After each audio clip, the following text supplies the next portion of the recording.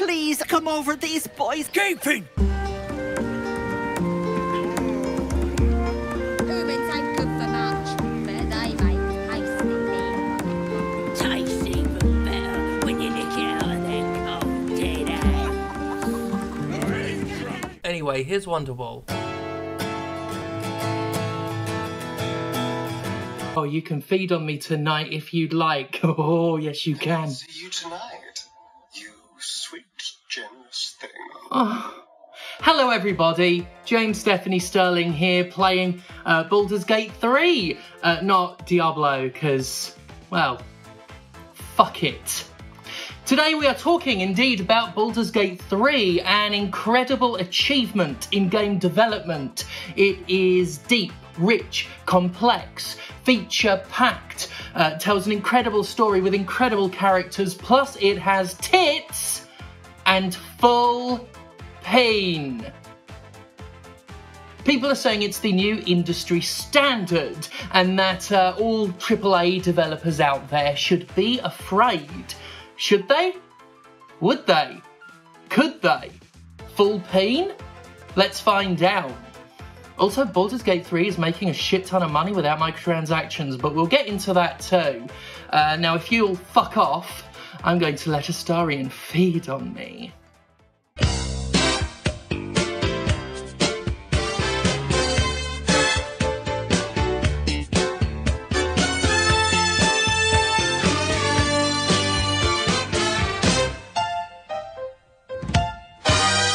So, how about that Baldur's Gate 3, huh?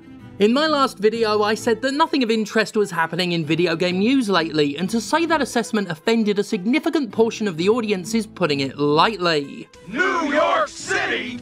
Get a rope. A stunning number of comments on last week's video expressed disbelief, incredulity, even a hint of offense. And my failure to consider the release of Baldur's Gate 3 a newsworthy item worth dedicating a 20-minute video to. Holy shit, it's not about Baldur's Gate 3. Come on, Steph, there's actual good news to report on. From the gaming industry, no less. Larian Studios creates a great game. Baldur's Gate 3 review is coming. Are you going to talk about Baldur's Gate 3? Steph, I'm wondering if you're going to touch upon the success of Baldur's Gate 3 and how the AAA industry is terrified we might consider it the new standard they have to match. Literally every other game critic. Hey, Baldur's Gate 3 is great with no microtransaction and it's a complete game. Stephanie Sterling, let's talk about this shit game getting taken down for copyright. Wait, no news! How about the fact that Larian Studios has knocked Baldur's Gate 3 out of the park, killing it with sales and has 0 microtransactions? Surprised you aren't gushing over that?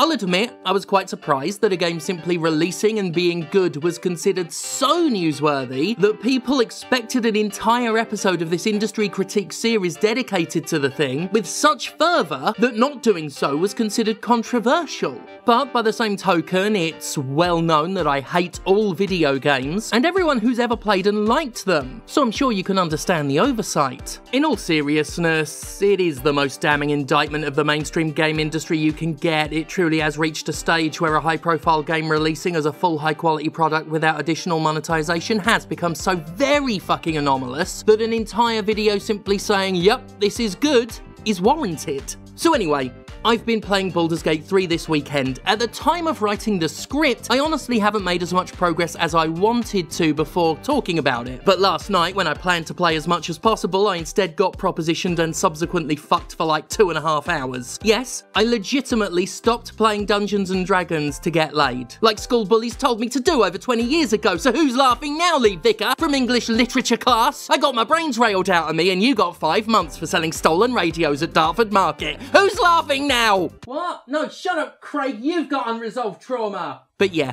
erotic delays aside, I have indeed been playing some of that Baldur's Gate 3 and... Yup. This is good. I'll admit, I generally don't follow Larian Studios' games very closely, not because they aren't good. On the contrary, they're by all accounts consistently fucking impressive. No, it's because my inattentive, memory-disordered, easily confused dummy brain really struggles with the level of management, minutiae, and role-playing complexity soaked into their productions. Plus, they once told me on a live stream that I'd make a really good voice actor, but to date have failed to offer me so much as a single audition. Fuck's sake. I've played Divinity 2 before, and I'll give it all the credit in the world. It's astounding how much they put into it, but good lord, I am too ADHD-addled to play it properly. Which sucks, because I really love playing it right up until I'm physically sick from menu poisoning.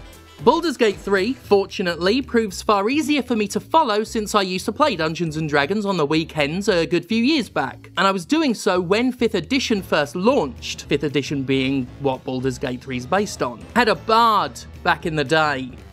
Of course I had a bard, why wouldn't I have a bard? He was called Flynn Flashwood, and he abused the fuck out of Liam's tiny hut to really aggravate our DM and his utter love of night ambushes. So yeah, the fact I'm familiar enough with D&D 5th edition has made Baldur's Gate 3 a lot easier to comprehend, and wow.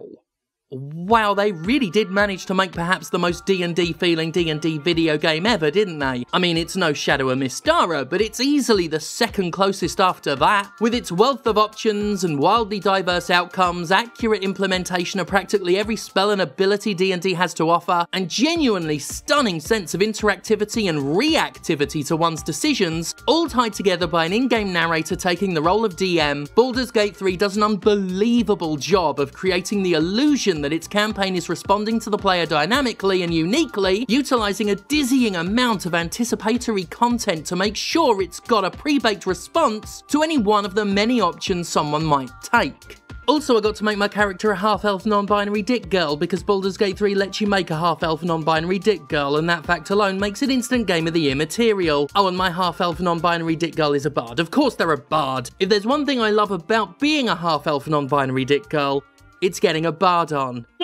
10 out of 10. It has a little something for everyone. The sheer scope of this game makes my fucking nose bleed. I can't even plan my own breakfast without feeling overwhelmed and paralysed, let alone consider the vast number of ways a player could approach a problem with the dozens of spells, abilities, racial traits and class skills at their disposal. I'm currently writing for an upcoming video game. It's going to be my first ever published narrative work and the first time I've ever had to write dialogue trees. And let me tell you, simply planning one conversation with variable outcomes was hard to wrap my bloody head around, and after months on the project, I'm still trying to wrap my head around it all. And I'm dealing with pretty rudimentary dialogue trees. When you consider that Baldur's Gate 3, as fucking extra as it is, has fully voiced its hundreds of NPCs as well as given every fucking player action its own unique audio-visual effects. Oh god, the nosebleed started again. It's a lot. And it's exciting. I've not been this excited by the wealth of possibilities in a mainstream game for such a fucking long time. And that's before we get into how well written and performed the characters are. I mean, I sort of just want Gale to hold me and talk to me about his cat. And then there's Astarion. Just... god damn. Oh, I'm flattered. Who knew you had such taste?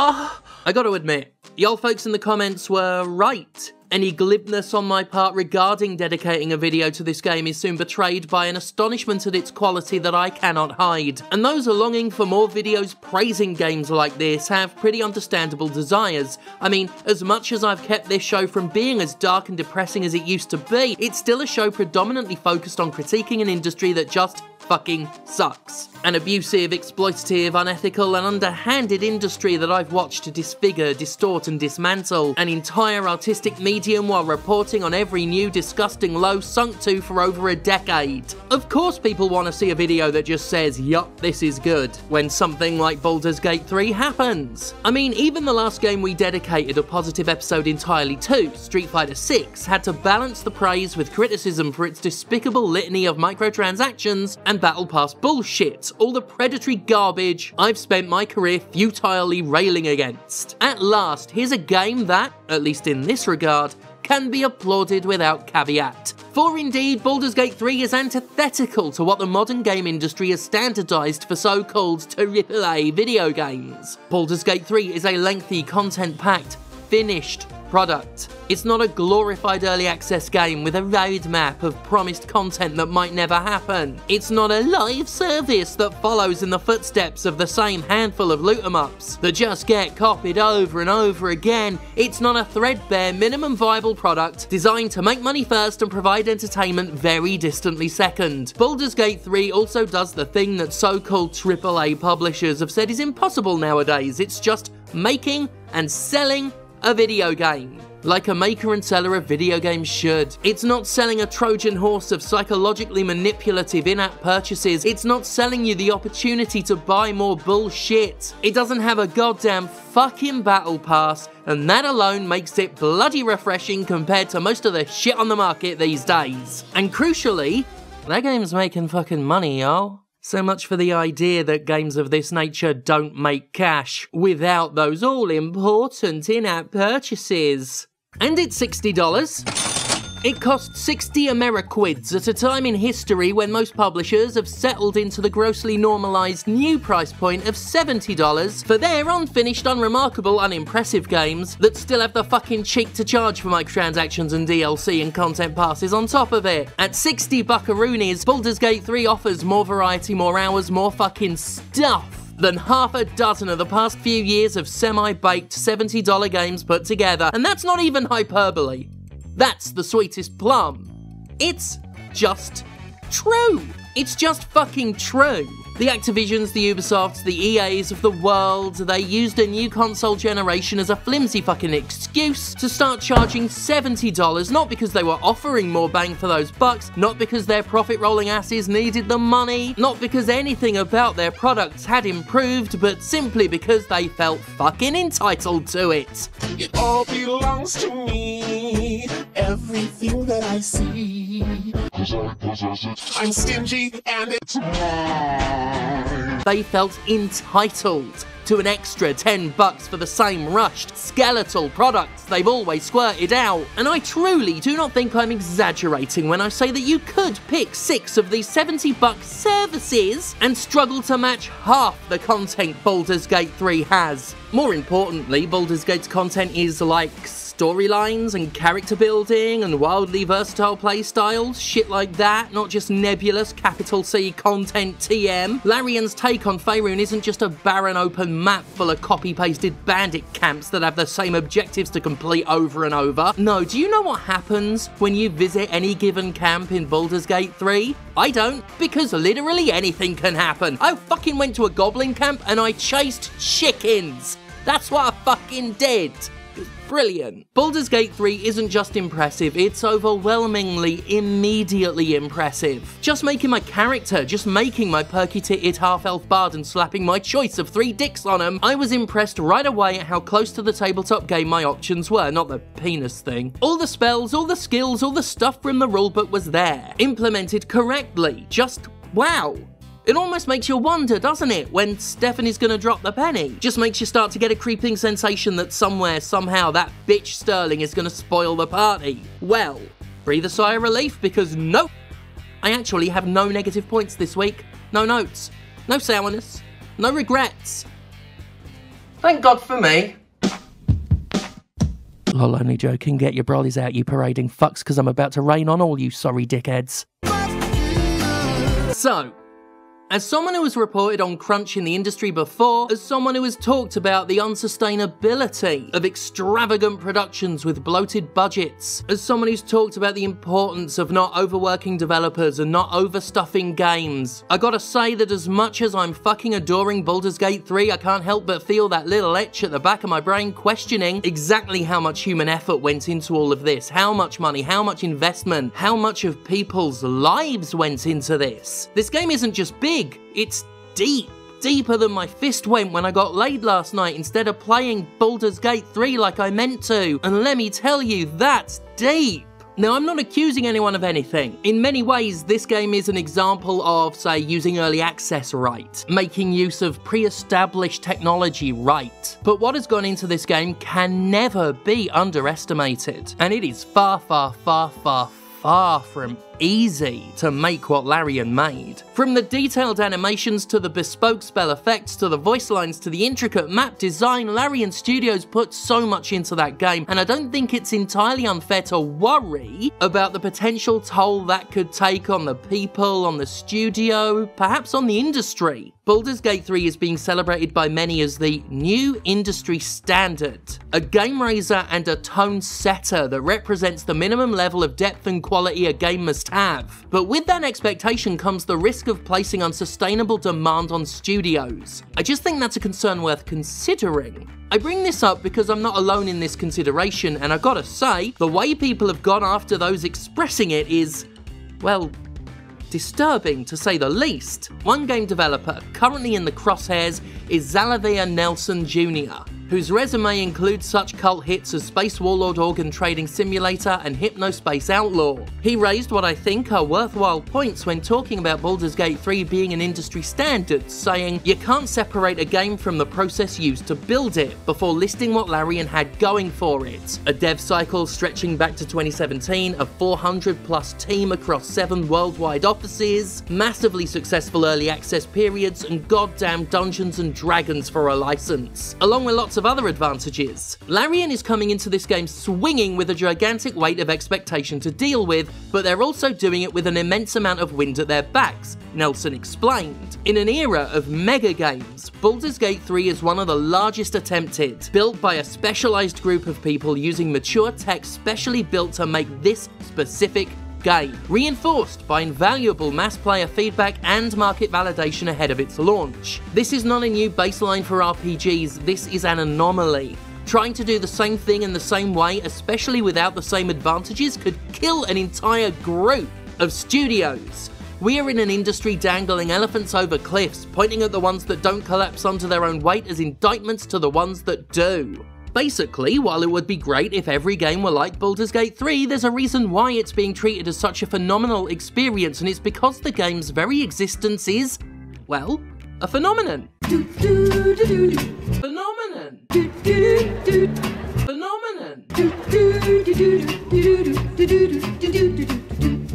As Nelson put it, it's an anomaly, and expecting every RPG to have the depth, the wealth of stuff that Baldur's Gate 3 has is to expect something that very few studios could even begin to attempt to let alone sustain. Even if you have the money, you've got the experience, the expertise, the technology to think about, and let's not forget the fucking money. I do not think this is an unfair thing to politely ask the community to keep in mind. A large sector of the community, however, did. I won't focus too specifically on the people who have set about twisting the words of Nelson or, say, folks like Josh Sawyer who backed him up. A few bad actors have really shit-stirred and effectively glorified concepts like crunch as they did it, while accusing the gentle concerns offered as defending microtransactions or attacking Baldur's Gate 3. Because as usual, everything has to turn into a fucking culture war. Over at IGN, Nelson's statements were misrepresented as developers panicking over the industry standards Larian have set. Quite tellingly, the devs under attack have almost all been characterized by their critics as AAA developers, worried about being held to a higher standard. Why shouldn't some AAA developers raise their own standards? When in actuality, a lot of them are indies who don't actually have a horse in the race outside of a desire to see the game industry in a healthy and sustainable place based on their own experiences and expertise. I mean, I think it's fairly reasonable to assume that developers talking about development know what they're talking about when they're talking about development. I mean, not all of them, some developers are pig shit thick. But for the most part, devs know how to dev. And if they're politely raising concerns, is it not worth hearing them out? The swiftness with which an incredibly gentle and non-combative perspective has been twisted into an attack on Baldur's Gate 3 has been fucking incredible, really. One of the most egregious mountains I've ever seen a molehill reconstituted into as far as the game industry goes, and Lord fucking knows I've seen some peaks. It surprises me on some level, although it shouldn't. One comment made by a developer had to be deleted because, one presumes, of the harassment that fucking happens whenever someone dares question common consensus in this community, but it made a point that I think should be understood by anybody who's ever been a fan of this show. You cannot simultaneously be appalled by how much big games cost to make and hold such expensive money sinks up as a standard by which all others shall be judged. You can't get annoyed when dickhead companies like Square Enix keep saying they're gonna focus less on mid-tier games and put all their resources into huge blockbusters in desperate bids for excessive profit, while at the same time being annoyed that not every game is like Baldur's Gate 3. This show has criticised the absurdly inflated budgets of games for years. I mean, if you just Google Sonic inflation, you'd see some of the severe examples that I'm talking about. I'm honestly disturbed at how quickly previously uncontroversial criticisms of the industry are suddenly treated as fucking crimes against decency whenever they get applied to games people like. Then again, that's always the way, isn't it? I'm utterly amazed at Baldur's Gate 3. I'm glad it exists, really I am. I'm eager to finish this script because as soon as I'm done writing, I am going right back to playing more of it. But let me tell you this, if it ever came down to it and I had to make the choice, I'd burn Baldur's Gate 3 out of fucking existence if it meant developers didn't have to break their backs crunching to make more games like it. I would make that choice without a second fucking thought. I said it about Grand Theft Auto, I said it about The Witcher 3, no game, no matter how much I love it, is worth the people making them hurting themselves. One hopes that given the way BG3 was made, crunch wasn't required, but I guarantee you that if major publishers did start trying to match its quality, they would happily sacrifice the health of their developers to do it. Let's not be like them. There's a quote by one of my favourite people in the industry, Lilith aka Botster of Bloodborne PSX fame. Yag. She has a meme that regularly blows up with good reason, and it goes like this. I want shorter games with worse graphics made by people who are paid more to work less, and I'm not kidding. And yep, I want that too. Not kidding. That doesn't mean I don't want to see games like Baldur's Gate 3. I cannot stress enough, because I fucking know how I'll be taken out of context, that I bloody adore what Larian did. But then I think of my favourite fucking game of this year, Bone Razor Minions. A game with simple but delightful graphics made by a very small studio with its royalty-free soundtrack, capable of arresting my attention for hours and hours and hours. Now I don't think there's an excuse for the unfinished fucking shit that passes for a AAA game these days. Bethesda's embarrassingly bug-riddled, duct-taped messes are no longer forgivable by any standard, let alone the high ones set by Baldur's Gate 3. Companies with vast wealths of hoarded resources like EA and Ubisoft should actually quite rightly feel humiliated by how much Larian Studios has shown them up for the charlatans and purveyors of chaff that they are. But the perfect storm of resources and circumstances that went into the making of Baldur's Gate 3 are just that, a perfect storm. The lightning of which cannot simply be bottled and produced on a whim. As far as I can tell, that's really all people are saying when they're sharing sentiments of caution around calling the game a new industry standard. In one regard, it absolutely is a standard. The highest standard. The new bar of aspiration that should serve as inspiration, bardic or otherwise. But it cannot be the lowest bar, the minimum standard. It simply ain't happening. And that is why Baldur's Gate 3 is so special, is it not? If anyone could do it, well, it wouldn't be special at all. I don't want most of the AAA garbage we get. It's overcharging, underproduced shit. I also don't want every game studio killing itself trying to replicate what Larian made. In between phenomenal successes like Baldur's Gate 3, which I do want more of, I want something far more sustainable as connective tissue. I want shorter games, with worse graphics, made by people who are paid more to work less, and I'm not kidding. It's the extra poo that makes all the difference. Take me home, country road.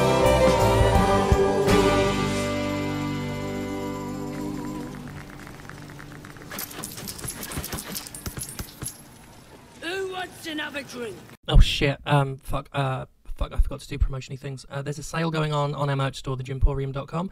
Also next weekend, August 19th, I'll be in Preston Flag Market, right in the centre of town outdoors, defending the PCW women's title. And that's free to attend, and just turn up and look at it. Shit, I think that's it. Fuck. I forgot to do this bit. It's okay. I can't reiterate enough, because again, I do not want to be taken out of context on this shit, that, yeah, I think a lot of AAA studios should be looking at Baldur's Gate 3 and thinking, yes, Yes, it would be nice if we could do that, and just because it is an almost impossibly high bar, that doesn't mean that developers shouldn't reach for it.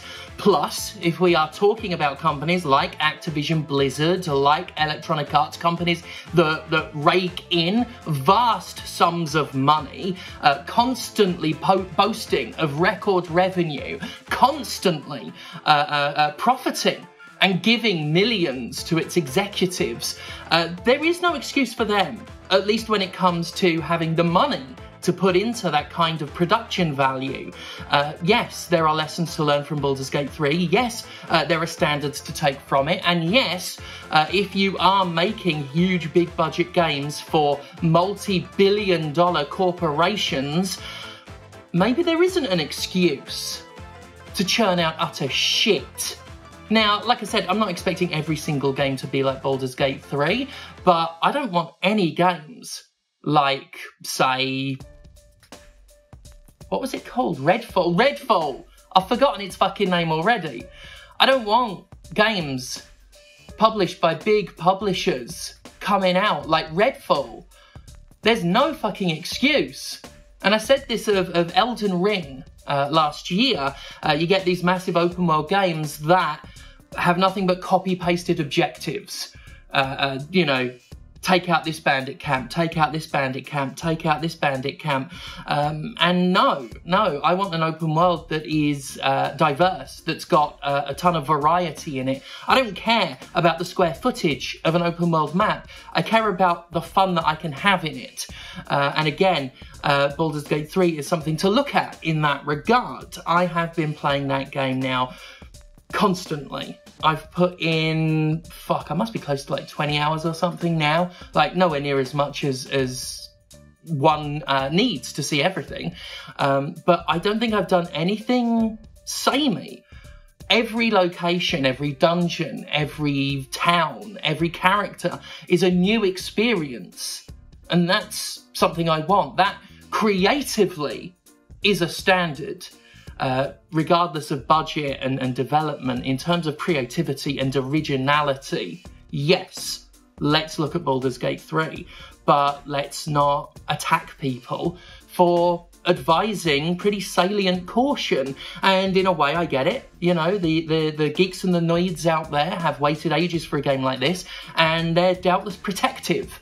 They don't want their parade rained on, but don't spoil it. You've got a nice thing. Can we not associate it with attacks and harassment and twisting of words and misrepresentation? Just enjoy it. You won. This is a win. Celebrate. Don't go looking for things online to get pissed off at. Anyway, Baldur's Gate 3, 7 out of 10. Thank God for me.